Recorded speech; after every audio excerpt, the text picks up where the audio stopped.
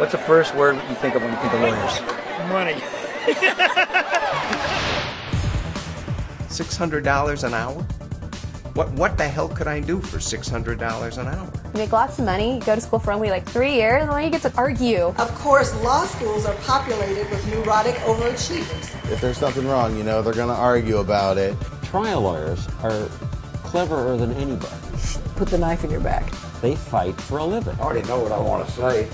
Oh, bullshit. My profession can't survive unless people are being litigious. I promise you, if you think you've got a lawsuit, you will find a lawyer to take the case. It was a nightmare. Well, America, on one hand, they want to sue everything that moves. Surgeon General warning, smoking causes lung cancer. Why?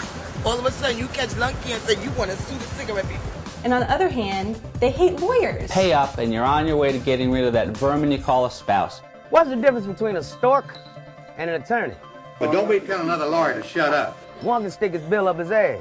The other one should. That ain't your goddamn job, fat boy. It's talent, not personality. That's as modest as I can be with you. The difference between legal justice and moral justice.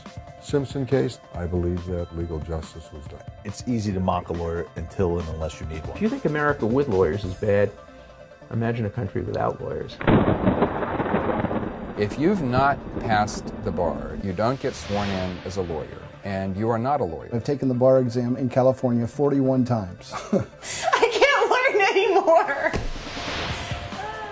September 11th was one of the reasons I went to law school. We don't all go from high school to Yale or wherever.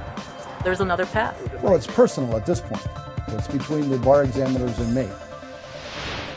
If we don't go out there and represent the other people in our community, who the hell will?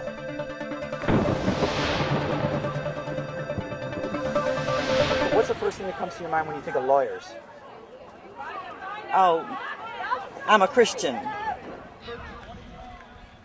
You don't want me to answer that.